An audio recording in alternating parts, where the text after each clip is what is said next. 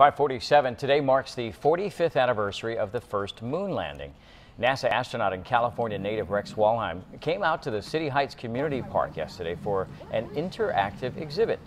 Walheim, who has served in 3 space missions, was there to help kids learn about the importance of training like an astronaut. And so we like to bring them out here and talk to them about flying in space, but tell them what it's like to prepare, some of the type of exercises that they might do as they are preparing for a space flight, and hope to get them interested more in exercise and physical fitness.